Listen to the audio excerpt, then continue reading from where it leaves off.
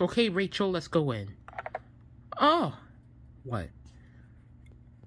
I think I can't. I need my phone. I can't find it. Can you call it? Ugh! I swear you're always losing everything. Oh, never mind. Found it. How come every time you come here, you always can't find your phone? Can you calm down? You don't have to be so aggressive. Maybe I wouldn't be aggressive if you stop wasting our time. I wasn't wasting our time though. I was trying to find the phone. You always lose everything.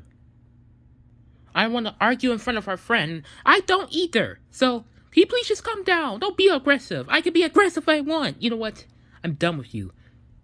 You always cause problems. I'm not going to talk to you anymore. This is the last day of us being together. Then, we're done. Well, so, I don't want to be with you either. This is the last day of us being together. Yeah, that's exactly what I said. Now come on.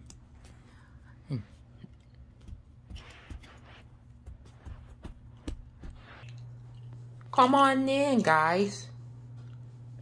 Hey, Rachel, Zach, come on in.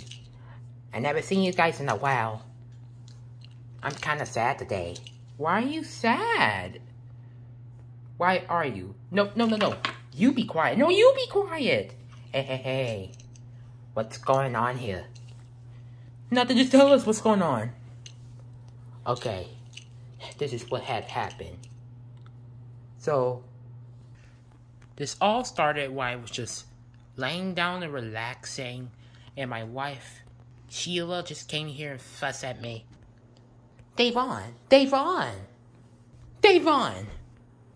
You ate my leftover spaghetti I was gonna eat. How many times I gotta ask you to leave my food alone?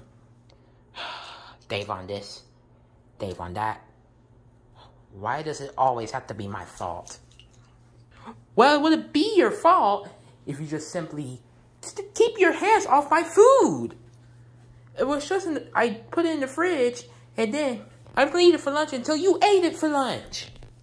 It's just spaghetti. Get the pot and get some more spaghetti. I'm so sick of this. Simple instructions. If I say I was gonna eat something, leave my food alone. If I say I was gonna drink the rest of the milk in the fridge, then leave it alone. I'm sick of this. I'm sick of you. And then she just broke up with me, and now I don't have a wife until I marry another one. I'm gonna get remarried later. You see, guys, I want you to spend more time with each other and less time sweating the small stuff. Wow. We're sorry you had to go through that, Davon. Well, it's not me. You should be apologizing too.